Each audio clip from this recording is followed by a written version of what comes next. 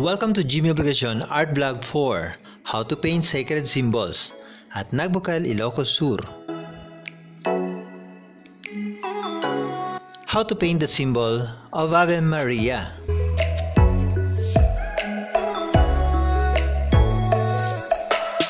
How to paint the symbol of Saint Joseph.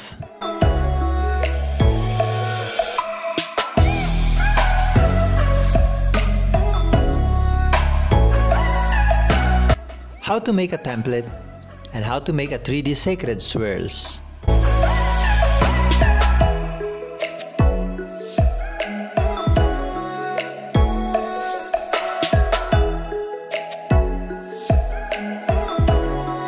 Thank you for visiting my YouTube channel, but before you continue watching, please don't forget to subscribe.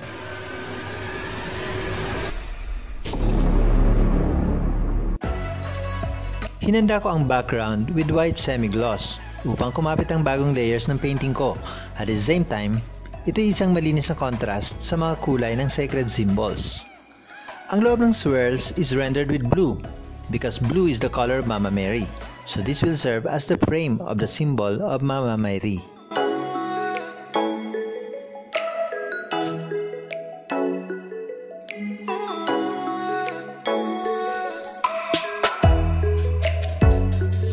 Ito namang yellow ochre ay isa lamang sense of continuity dahil sa mga existing yellow ochre sa upper part nitong wall. But at the same time, this color comes close to gold renderings.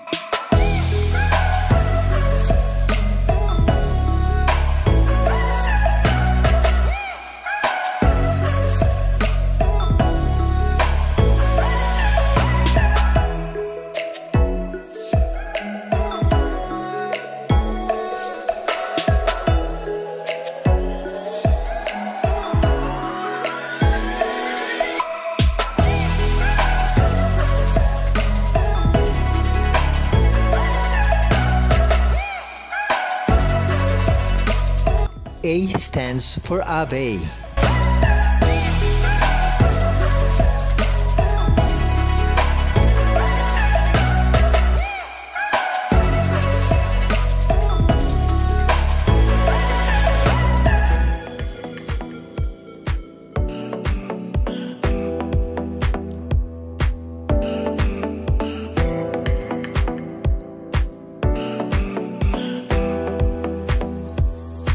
M stands for Maria.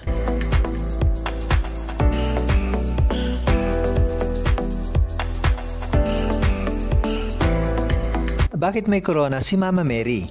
In the New Testament, Mama Mary exceeded everyone for being the closest, ang pinakamalapit na tao kay Jesucristo.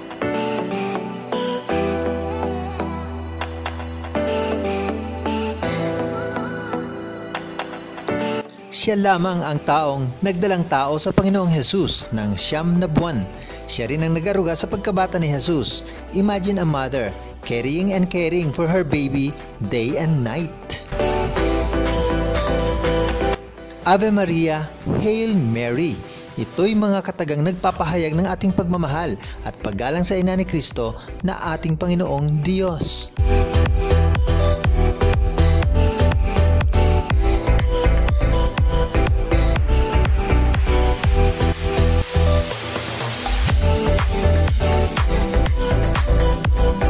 Ito ang ilan sa mga natapos ko ng painting sa bahagi ng altar.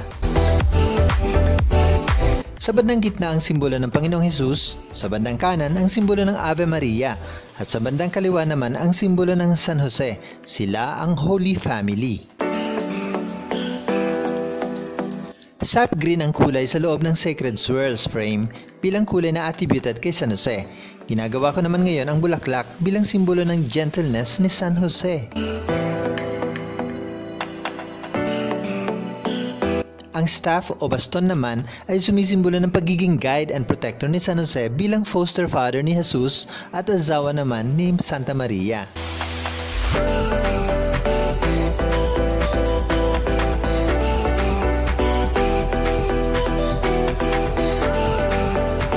Lahat ng frames ng sacred symbols ay pinaaangat ko by rendering 3D effect of shadows at mas lalo nagkakaroon ng contrast sa white background.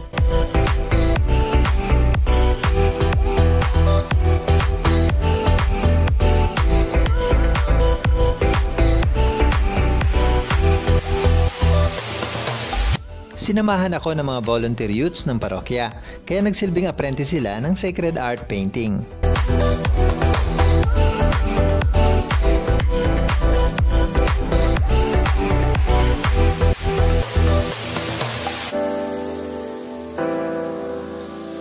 Tututukan ko na lamang ang mga masiselang detalye. Dominant color, then shadows, then highlights. Ito yung mga basic component ng still life painting.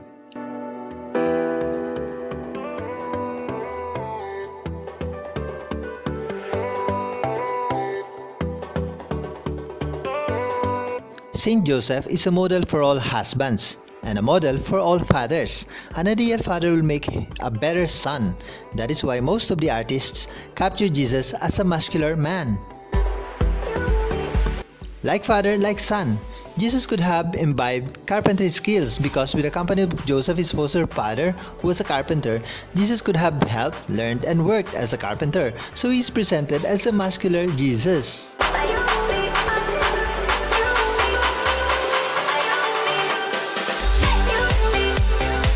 This flower, which symbolizes Saint Joseph's gentleness, ay nakita natin sa attitude ni San Jose nung matapos niyang malaman na buntis si Inang Maria.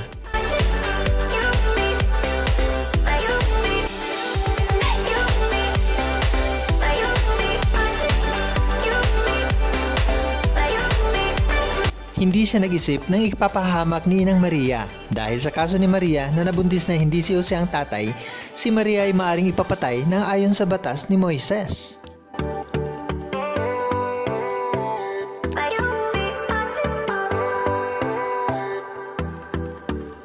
Lumalabas na adultery ang kaso ni Inang Maria sa pananaw ng batas. She could have been killed by stoning to death, subalit palihim na hiniwalay ni Jose si Maria upang mailigtas siya.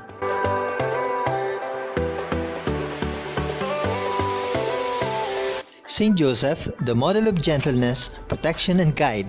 This is the symbol of Saint Joseph, the husband of Mary.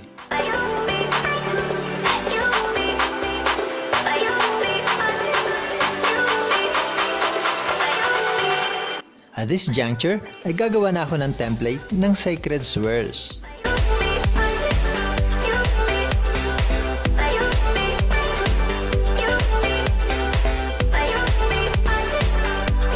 Importante itong template dahil mahirap gumawa ng symmetry of intricate designs, so this serves as the pattern.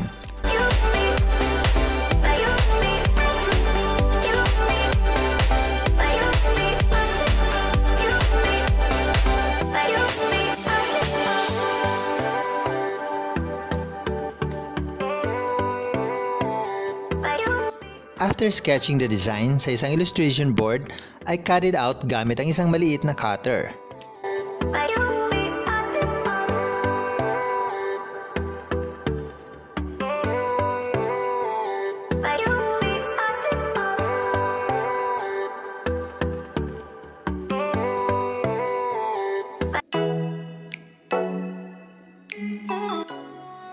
This is how to make a template.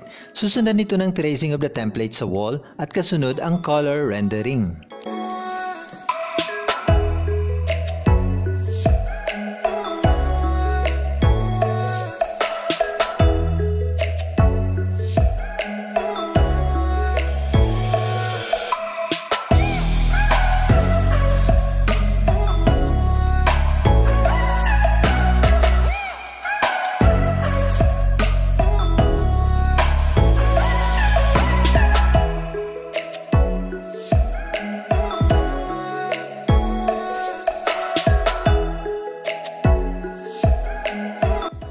Sa bahaging ito ay gagawan ko ng konting drama.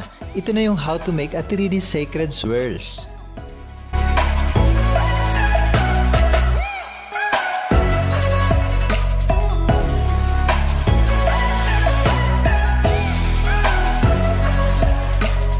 Hindi lang tingkad ng kulay, kundi tamis ng kulay ang hatid ng pulang emblem na ito.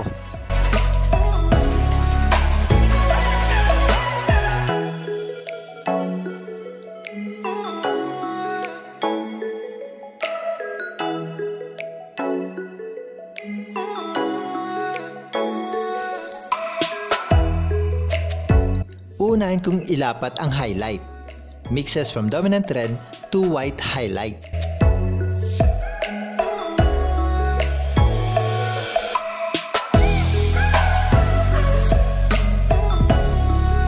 Isusunod ko naman ang shadow part. It must be a gradual dark to light.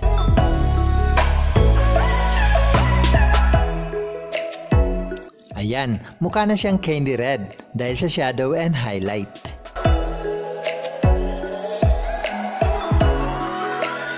Nagpapasalamat po ako sa bumubuo ng parokya ng San Jose, Nagbukal, Ilocos Sur.